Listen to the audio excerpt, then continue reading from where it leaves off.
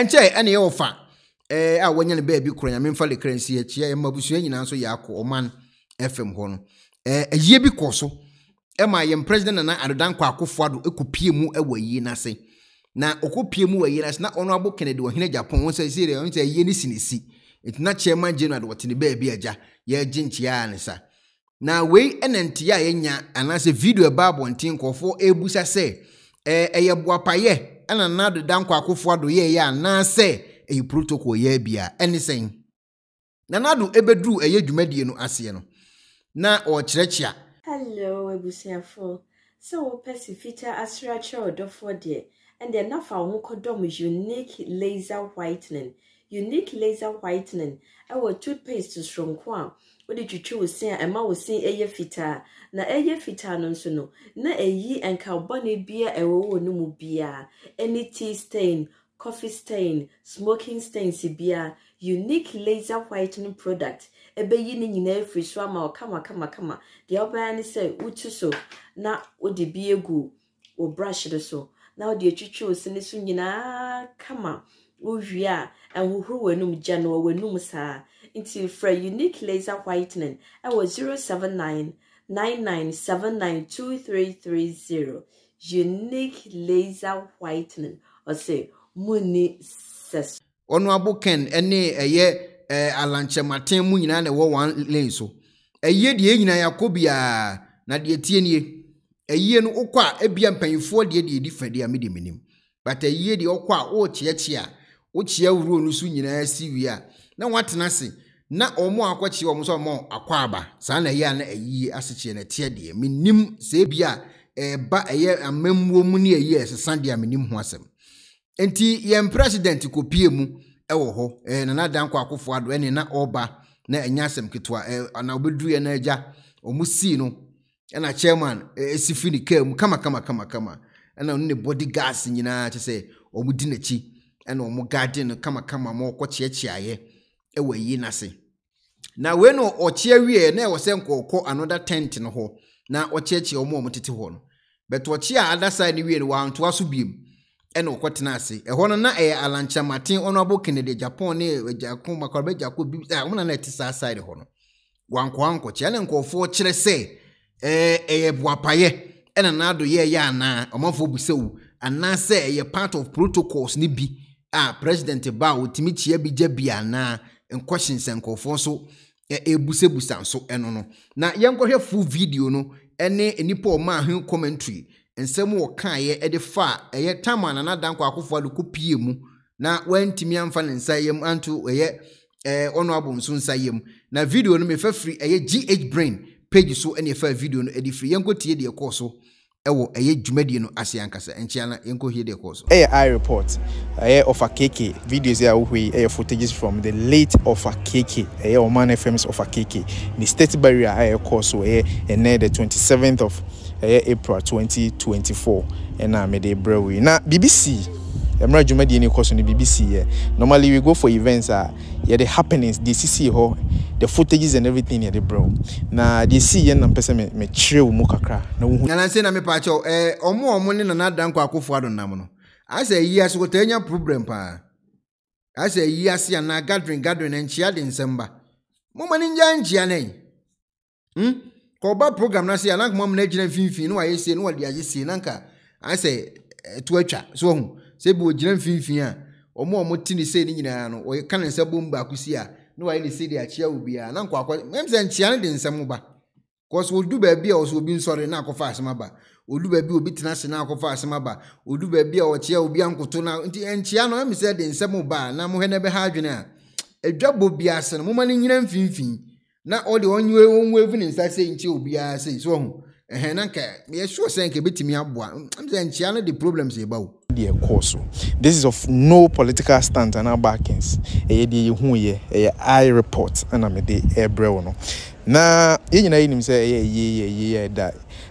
Honorable Kennedy Agyapong akomaso ye pa because the relationship between the late of a KK and no the ye pa nti ye nyina ye hu ni say yesusu say esi nisi said the asantefo ebeka no na the stage no the way a stage no the head stages, the stage no my bo front stage no my bono. Say energy or my bono in 3 folds. Na 3 no bushing 4 back on the who faces stage now on the right bushing 4 and the middle the presidency, the vice, ministers and the left former ministers and I'm sure MPs and all that. Into Kennedy the far left middle no presidency and the right bushing 4 of the late of a cake. Na normally no se obi basa na ochia okohwe odi kan kohwe the body no ohwe wi then wachia busuafo na wachia mpanyimfo mo the middle tent no na wakochia extreme left no na finally wabetena se. That is what His Excellency Dr. Bawumia Baye oyeye. Na the president His Excellency Nana Addo dankwa Akufo-Addo ebedruye no BBC nipa bebre na say or ignore Kennedy Agyapong Preku Agyapong no kre tie na yera mampanyi ba no ashizo or drop no na okohwe mo leadi no to watch the body of the late of Akeke. So right after no Oba the family of the bereaved the late of Akeke and Obechia. So we're all expecting say after greeting Oma middle tent and Kobeko Kennedy mo tent na se na wabechia sorry wakochia we are now back to the city no. Na hweniye this is a video of free the body no eba. So we were expecting saying Ochia family anyway and go back the middle, then he moved straight to Kennedy Agyapong because we assume you know you only say a year need something for say ECBC now but did the president really ignore Kennedy Agyapong? Watch the video carefully. So after say one kohona or tenants in Remfi said the tent na Kennedy Agyapong Agyapong mote hono. Ye won painful bit say Alankojo Chamatin ahemfo nim painful kakra ewuma the presidency eba bibi the president eba baby say almost we expect senka at least nkan chia bi betimi akoso na amanesa na this is a video a say Kennedy Agyapong was really expecting o mampanyin se nko beba ho no abechia utim hu se wa trinity a o hwe ne yi pa hwe video ni yi wa twe ne kon a o hwe ho yi pa. So enti I don't know say refi and say ne kwanso no saa ne na say yes after so o chia family ni wie no so okotena se as the head of state and yes, so that is what is going on and nipa bebre na ka say why ignore Kennedy and all that. Na Kennedy to one na adwemu no ntanta kakra. So he was contemplating say on konkwache o mampanyi and say o mampanyi na nkasa finally obeba ho. So no what the former energy minister they were talking, they were doing some rounds be finally era Kennedy sorry say na there be say even so mampanyi ancha no kra na what they need e be ma no na ja obo no ekwache o mampanyi fefefe ne kwanso na efe yi pa efe na even say some wo kra say de amanfo ka dodo na ye ka the course no na say anodin efe ye pa enti na de course wo ho no na we say mede nchiremu hebrew nipa bibiri na ye ka ye na say na mampanyi na say enti I'm sure say the part era Kennedy sorry say okwache o mampanyi ni die nipa bibiri na enti menya nkofa but you got it enti na de ho nchiremu hebrew no. I don't know what you think about this whole video but whatever I think be make let me know what the okay eti utie video na based on information unuale to abonten no na che se oma etiefuo no ana enipa na hunu de siye ene obusa se ne kwan so ana enye ne kwan so woni obusa question etu so betimi de so adwen kiraba se ame ka protocol no ho ana go ba comment section obi de comment by we say nkebe ya nke ma Nana Addo ntena fie Nana Addo de buy no Olivia X so you can also read minds so you can also read minds say Olivia X do buy me ni lo person kire de ana amanfo so kire se mercy edu so kire se enkofo timi kasa wo eti amanfo hu ni se bia normal ebi se nya normal eti enim eti GH brain ene post video ene obusa say de asi omo ehu ni sen wadwinche wo ho so ene senti wo so betimi wo so wadwinche aba normal ana say we do hu ni say de asi ya na asi so a because advice do on the same process now no cheche kama better I don't know bia na protocols ni de mu se umu ahodo but be ya mma ye na nantene fi wa na nantana se kakra kwam se yi okwa yi a wo de asemba wanko de asemba oko program bia na wo de asema ba nti mo he na asemba ba fi a ye mpa asem bia program no ye na na mma eno an se obetwa letter ba ku bi na mo yi mani ko so obeba de asema ba se de se ne ne yes what na fi na asem de na asem ko ubetimi do adwenkyira ba ohuni sen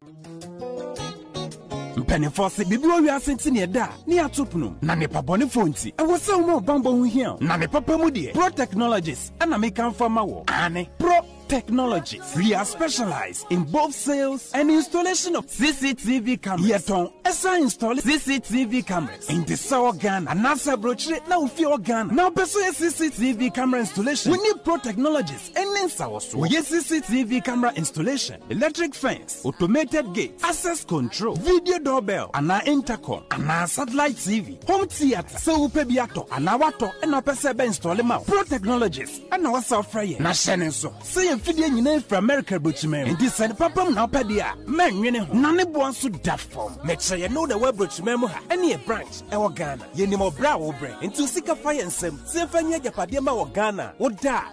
Na ne tenese. Yes general construction. So web Brochi na peso si fi o Ghana. E dan plan bi o peso si. Se wa sha se dada. Ana afi na peso si. Plan bia ye besi ama eno achi so here solar power ana bamba ho nsensem bi ade woni ye ni nsawoso ne esanso ye smart home abefo fidie bi apesta hye e wo fie ana watwuma mo de ma wo woni ye ni nsawoso we are just a call away ne esanso wadan de ma han ana ofre brochira bedu Ghana na wo pe full house room ana apartment ahan for short term ana long term ye be ma obiane border form na bamba ho nsem de manwene ho enna ye interior decoration so wasi fie na wie ana yasu fie na ma no yes sign decoration ye besiesie odie ana office so e dia ma no edi so tom fidie bi na wo hokwa fa so install ana ne settings ye beye e dia ma e wo Ghana wo behu yen wo mira ofra denta e di wani ache dodowa wo behu ye e wo ahie ye ne Emerlin Pharmacy e na wo the same building. For information or WhatsApp 401-7570-300 and a +401-6992-254. Pro Technologies. We have the solutions for your security and home entertainment needs at affordable prices.